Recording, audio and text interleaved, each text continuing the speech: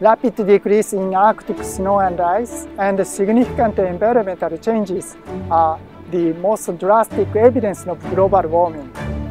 Better understanding of the status and trends and causes of Arctic environmental changes and accurate future prediction are very important, not only for Arctic but also global climate issues.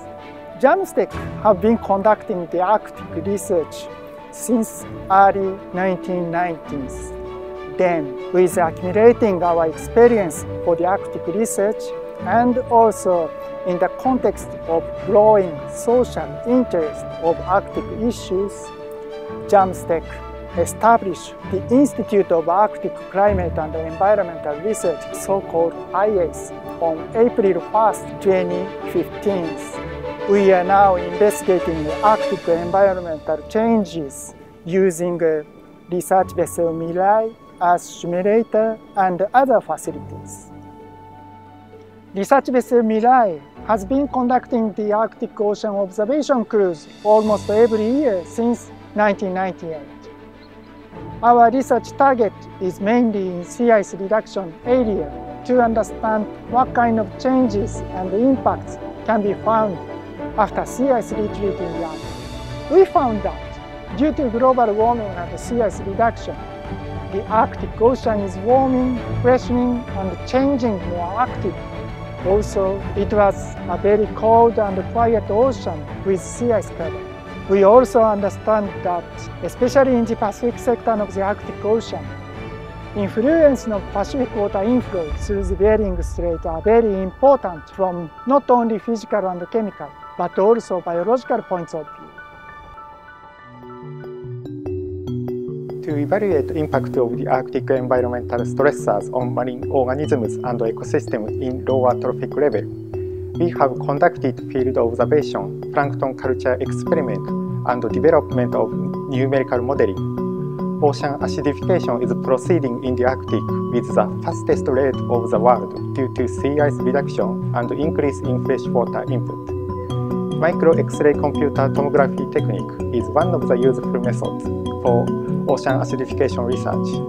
Using this technique and collected samples from the Arctic Ocean, we can evaluate the change of carbonate shell density of planktic foraminifera and theropod dwelling under the condition of ongoing ocean acidification. In this research unit, we also started collaboration with ocean policy experts for further research on marine ecosystems and educational outreach activities.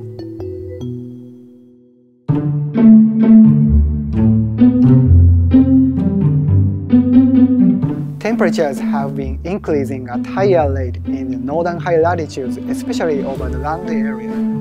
This can greatly alter the atmosphere and the terrestrial surface environment, such as permafrost degradation, wildfire, and greenhouse gas emissions from boreal forest ecosystems. We are trying to understand the impact of Arctic warming in a long-term flagship observing site in interior Alaska. The vertical, turbulent greenhouse gas fluxes between the atmosphere and the surface are measured by the eddy covariance method. We are also measuring and modeling the black carbon emission, transport, and deposition. They are also an important topic for the understanding of the role of black carbon to climate feedbacks.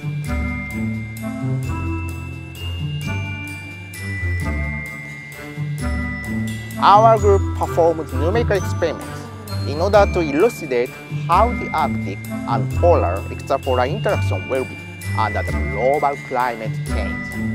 Facilities such as the supercomputer, the Earth simulator, support our research activities. In our recent study, for instance, we've shown that the reproducibility of warm water transport into the Barents Sea from the North Atlantic is essential to predict the wintertime sea ice condition up to 11 months ahead in the Barents Sea and eventually in the whole Arctic Ocean.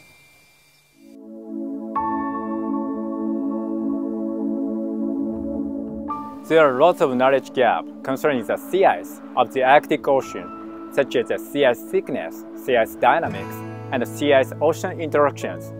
Therefore, JAMSTEC is now developing a special platform that will be moved under the sea ice and measure the various kinds of data continuously and automatically. It's like an intelligent underwater drone for the Arctic Ocean. Now, we've already designed and have started building a prototype.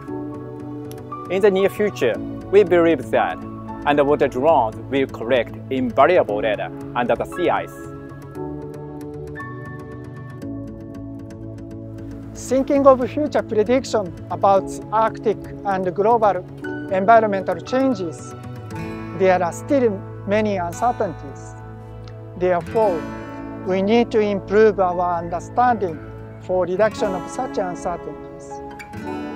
We need to collect accurate and comprehensive data, for instance in a sea ice region, permafrost area, and other data insufficient area in the Arctic. Such data and new knowledge can correct our misunderstanding of important processes for the Arctic region and support development of more accurate climate model for future prediction.